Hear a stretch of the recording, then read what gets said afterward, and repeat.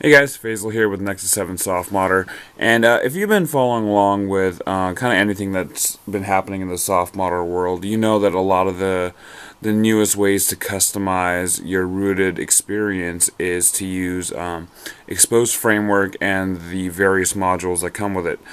Today I'm going to show you the way to install Xposed. It's really simple, but you know it is a very basic thing to get all these other modules to work. So let's just jump right into it.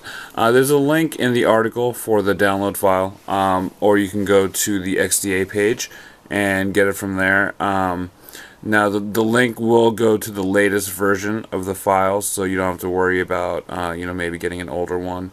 So go ahead and install it.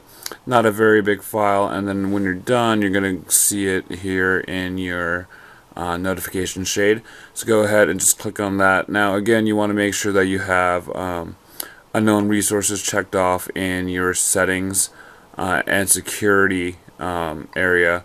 So as long as that's all good, just click on the download in your notification shade, and it's going to install like any other app.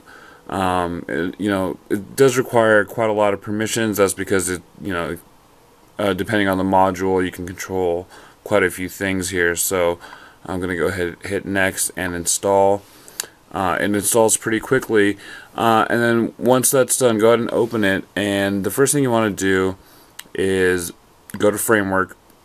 And again, you have the latest version, but from time to time you may want to check this out, and just go ahead and hit this first option, which is install and update, and it's going to make sure that you're on the latest version. Now again, you do have to be rooted, so it's going to ask you for super user permissions, and then it checks with its server and it writes the latest version. Keep in mind that anytime you update or download any module, you're going to have to do a reboot. You can do it from this menu here. Just hit the reboot button.